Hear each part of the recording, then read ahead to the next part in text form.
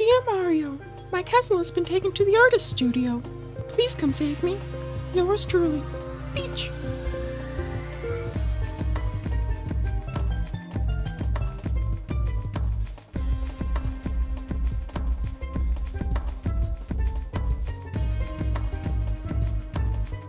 Thank you once again to my patrons. If you want to see more builds like this and follow along with my journey as an artist and content creator, join my Patreon to get weekly vlog check-ins where I'll be answering all your burning questions and discussing future content for the main channel.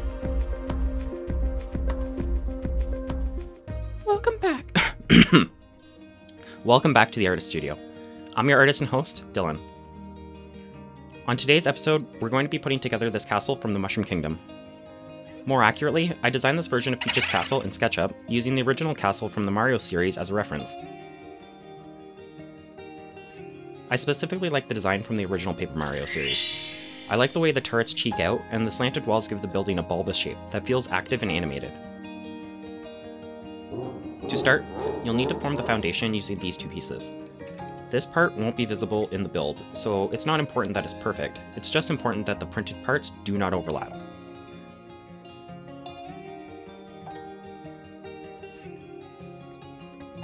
Next, assemble the foundation walls.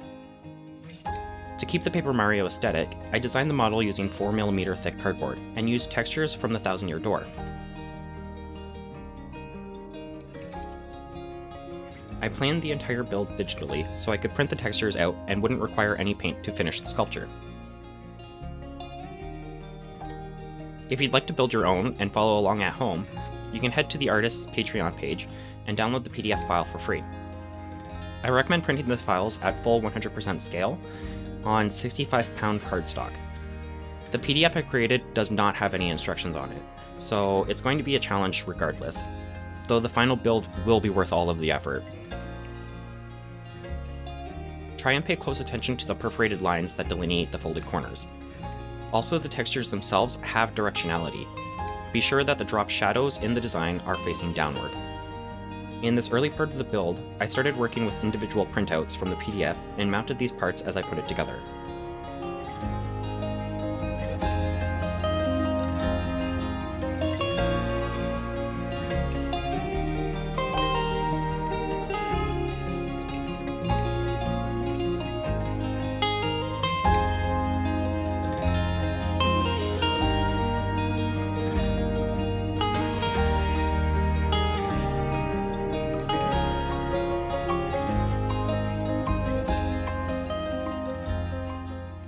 To mount the parts, I use Elmer's Extreme glue sticks. To the extreme. I'm surprisingly impressed with this glue. More often when I'm using glue sticks, I'm not confident in the parts staying together. With this glue, I'm not able to remove the glued paper without tearing it, which tells me the glue is being properly absorbed into the paper fibers before drying. I'll definitely be keeping a couple of these in the studio at all times.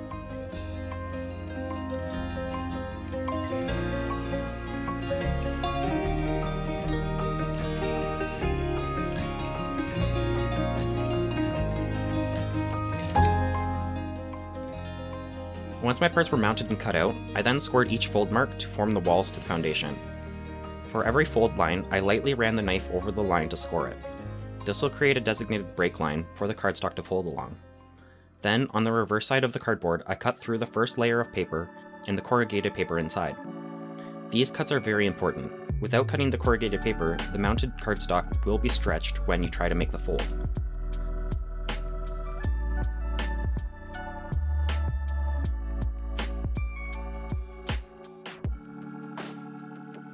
With the folds made, it's time to glue together our first pieces. I started using this gel super glue from Gorilla. That is probably my new favorite super glue. Later in the build, I ran out and had to switch to standard super glue, but if you have the opportunity, get the gel. The gel just isn't liquid, and it's not like any other super glue I've ever had. When attaching these foundation walls, use the light gray border as a guide to glue the edge of the cardboard directly to. After these are assembled, all other pieces will begin adding to these parts, like these culverts and doors.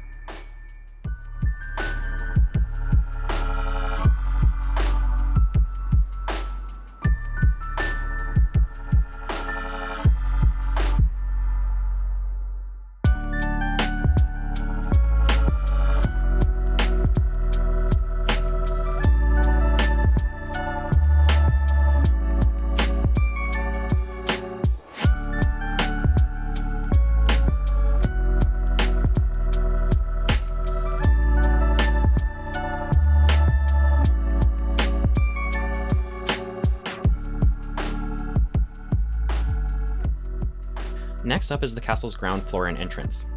Mount and cut the cardboard to size, then cut away the sides of this stone path texture at the top. This will be folded up to form the set of stairs visible through the front door.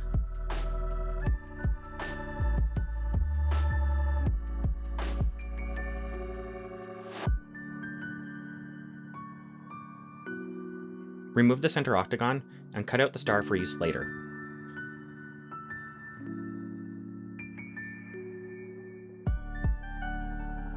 Then back the bottom of the new hole using the stone textured octagon, and reinforce this piece underneath.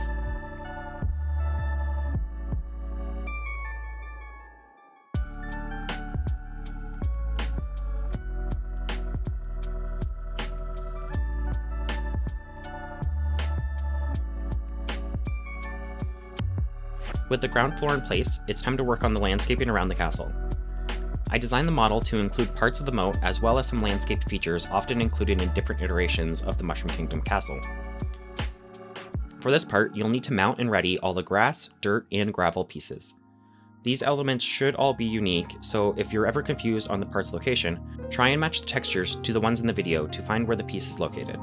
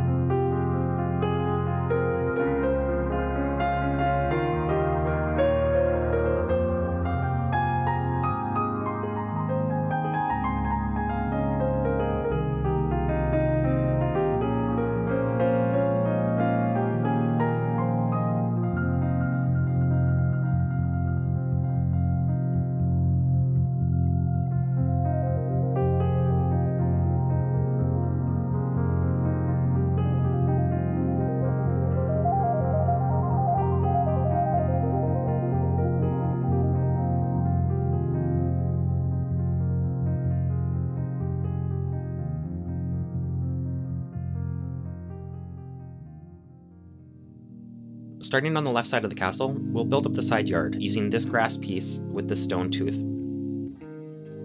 It should fit snugly together between the foundation walls.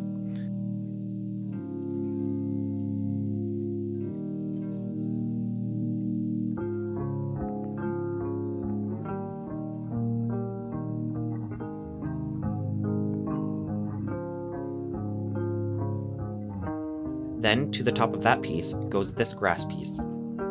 These parts do not overlap the edge of the foundation wall. Keep all stacked pieces aligned to each other.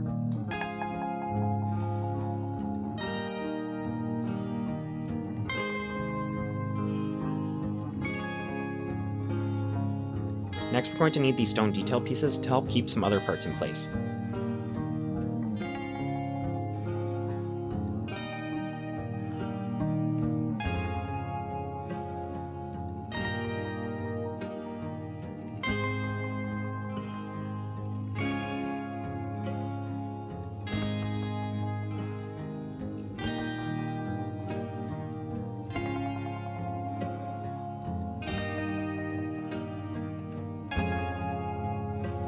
It's at this point when I decided to just prep every piece for the model, which was certainly the hardest part in the entire build.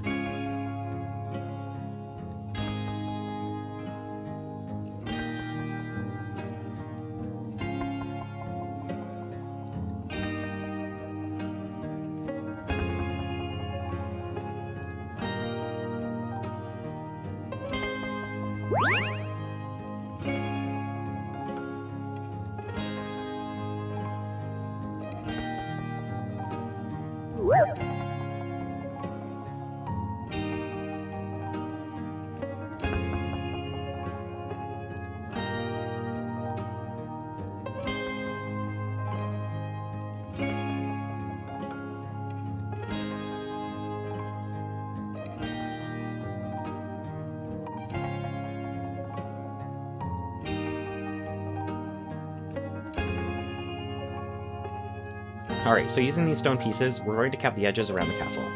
Careful to keep them straight and level. I failed to keep the leftmost piece level, and I had to adjust it later. You'll also have this extra piece, which is actually the backside of the leftmost stones. So I'll be sure to fix that up when I actually notice it.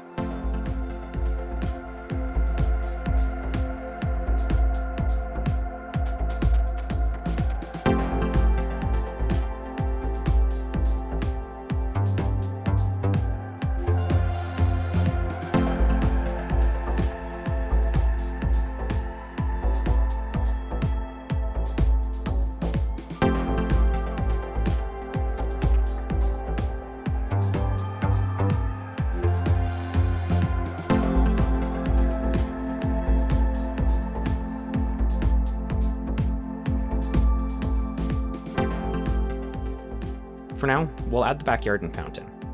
To help make this piece, you can use the stones as a guide and stack these three pieces together. The fountain is made by cutting out the stone octagon piece and removing the corrugated cardboard from these flaps. Once scored on the top, you'll be able to fold these flaps down to form the fountain's ledge.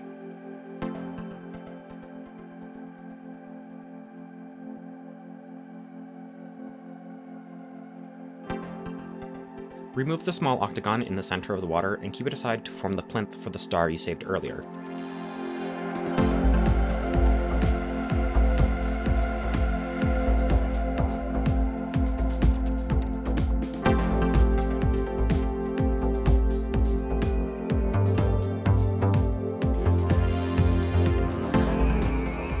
Be sure to add the reverse side of the star before gluing it in place. So long, Bowser.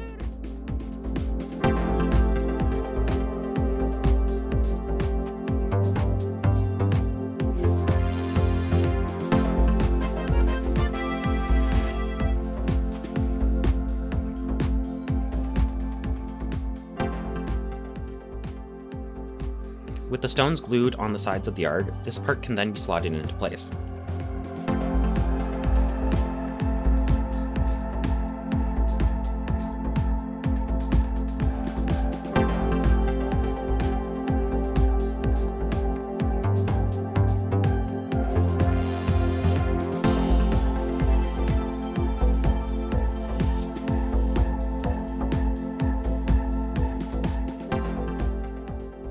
Ah, here's where I fixed those stones.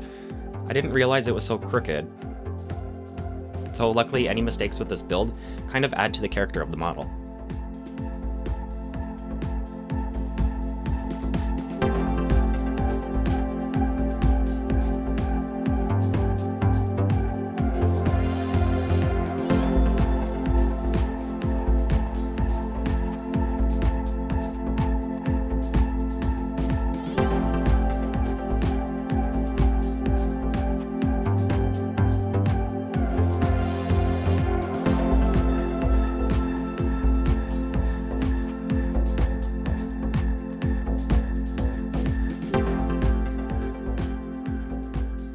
The moat is formed by these fragmented stone parts, and the ledges are capped with the corresponding dirt sides. For the design of the model, I really thought about the look of the surrounding landscape, and how I could design the castle as though it were plucked from the Paper Mario universe.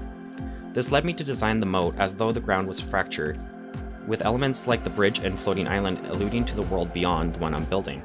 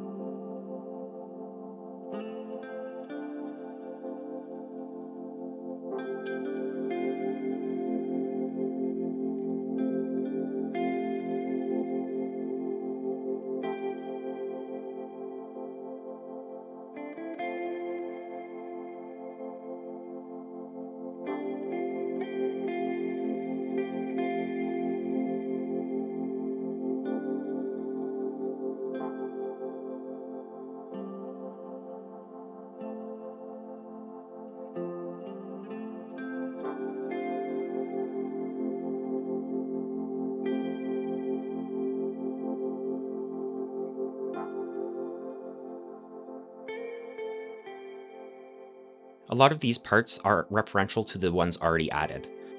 More often, the dirt parts will be matched up to the grass or gravel parts. Though, if you're ever completely lost, try to build the landscape part that you guarantee are matches. Then, custom build the parts that may no longer fit, due to tolerances or any other issue. For myself, I had some trouble along the backside near the cave section here. In this case, I improvised part of the build until I was happy with how it was shaped. So, not entirely the same as the digital model, but close enough.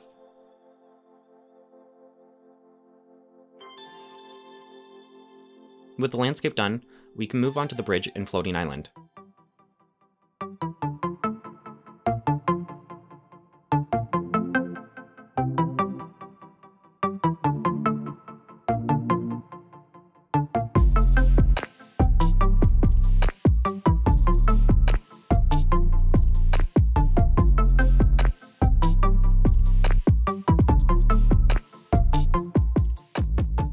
To make the railing for the bridge, I cut out the small squares between the balusters.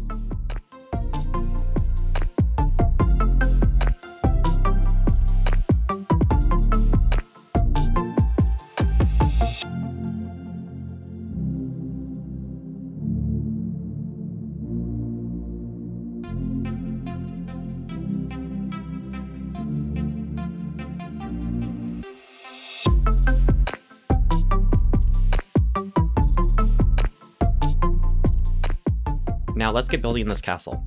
To start elevating these walls, we'll need to first add the inner walls that keep the outer walls upright.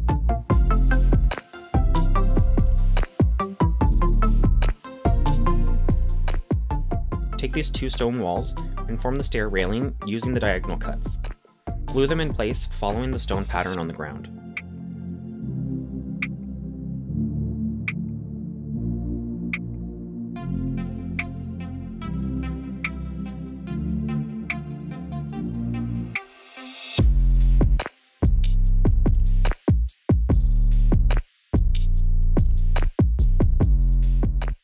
Next, add the front wall of the castle, keeping the door centered to the path. With that wall securely in place, the slant will provide a shear strength to the remaining outer walls, so you can glue them in place as well.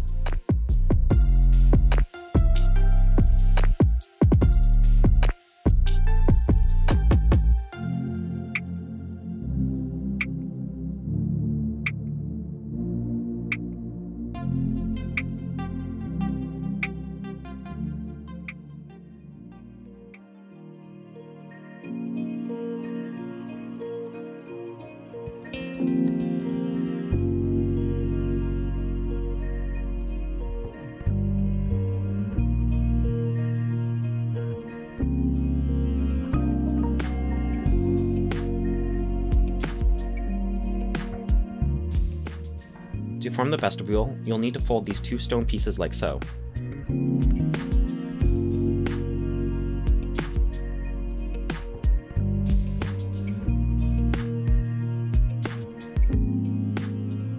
Don't worry too much about the visible seams, as it'll get covered by the skull trim. Next, we'll add the square rooms attached to the corners of the castle. Each one is made from a four-sided stone wall. The taller ones with the windows will be for the front.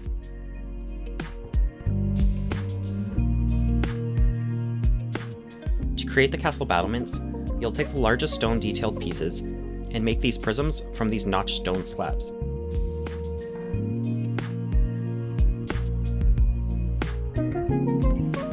Cap off the square rooms with the battlements and secure them in place with more glue.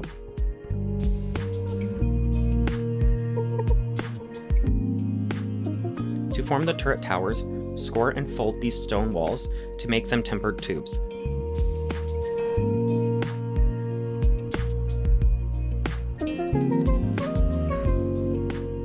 I also cut out circular pieces to help hold the tower's shape.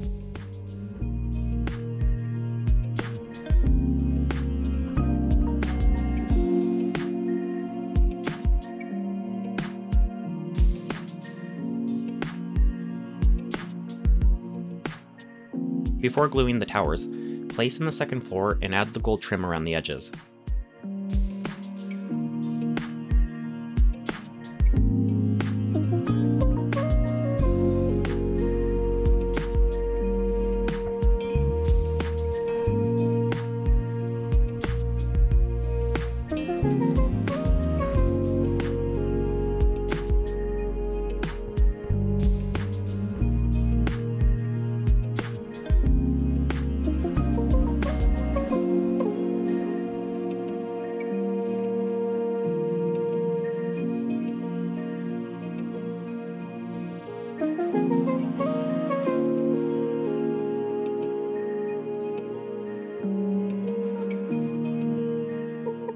This stone slab will give you a guide for the next part in the build, but first let's return to the turrets for a moment and add the roofs to them.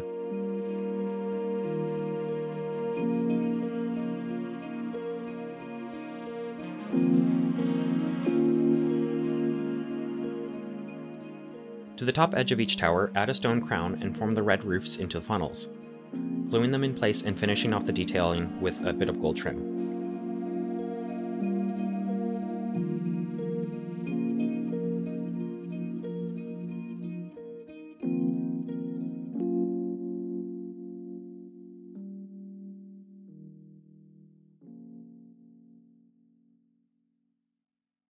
You can then glue each tower in place by fitting the castle into the T-shaped relief cuts on the turrets.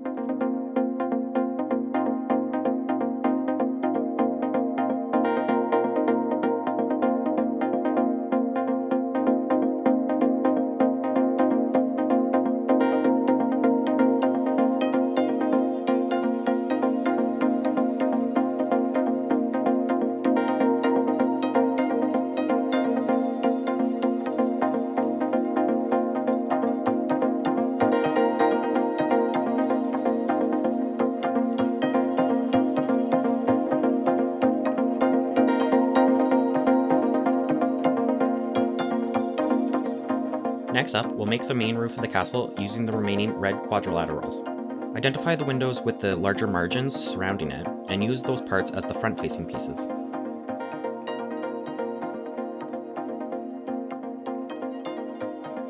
Now let's give this castle some height by creating that center tower. For this element, we'll construct separately and attach to the castle once done.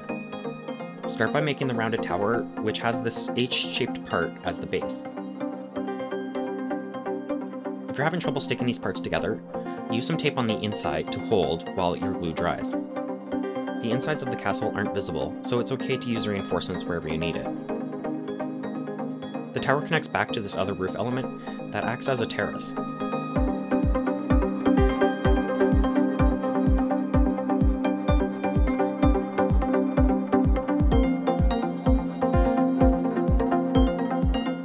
To the top of the tower, we'll make another stone crown. This time starting with the gold trim to give us a bit more to build off of.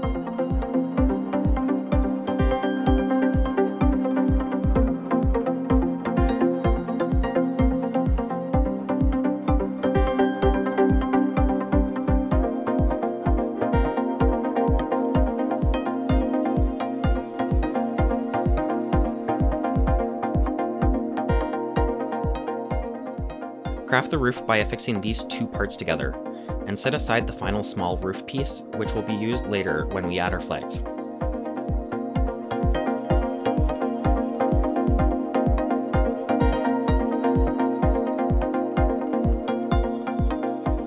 Attach the final tower piece to the castle, filling in the open spaces left in the roof.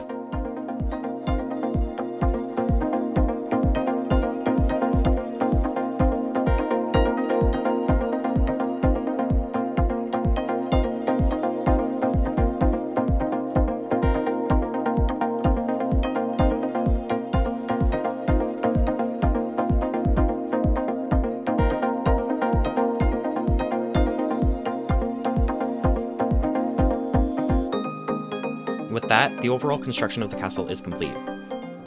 All that's left are the details.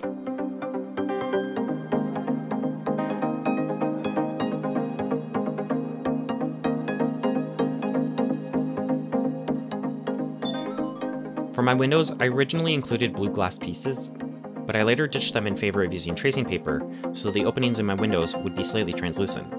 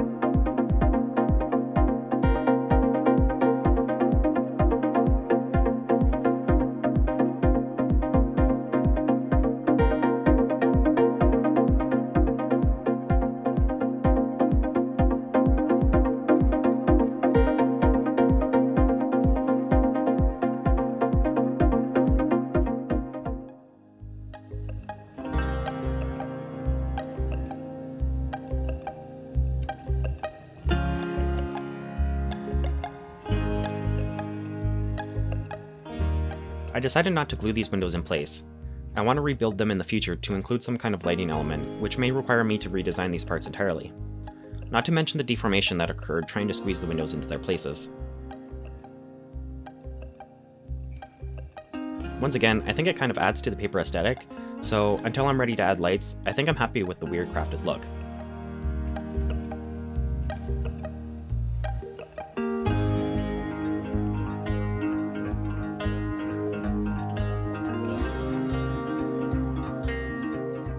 Lastly, let's bring this place to life with a bit of greenery and some paper figurines for scale.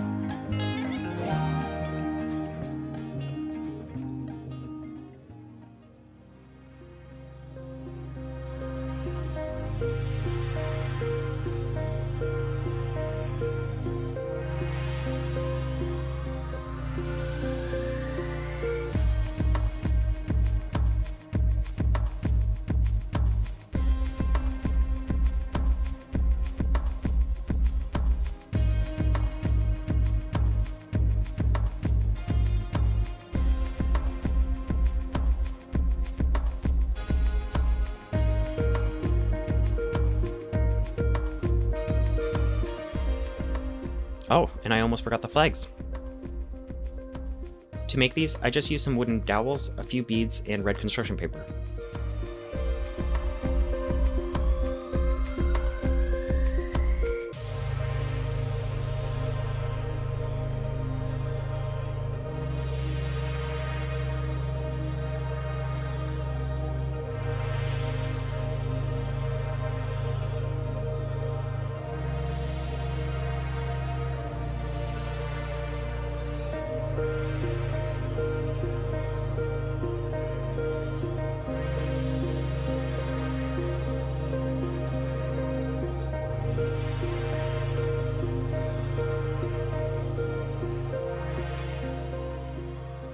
And with that, the castle is complete.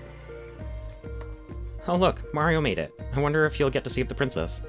Here we go! This build took me way longer than any of my other builds so far. So many little things were setting me back, like running out of glue several times and needing to reprint due to mistakes and lost parts. If I had to guess, I'd say over 200 hours went into this whole project. From designing the initial model in SketchUp to placing the final flag, over a month has gone into putting this castle together. It has been quite the journey to the Mushroom Kingdom, but I'm so happy to have had your company along the way. If you have any ideas for future builds in the Mushroom Kingdom, or any other video game universes I should venture to, let me know in the comments below. I'm going to be working on some drawing tutorials for the next couple weeks, and will be followed up with a series of JoJo's Bizarre Adventure builds, and you won't want to miss any of those. So get subscribed and hit that like button while you're here. It'll make me and that algorithm very happy. So until next time, go get crafty.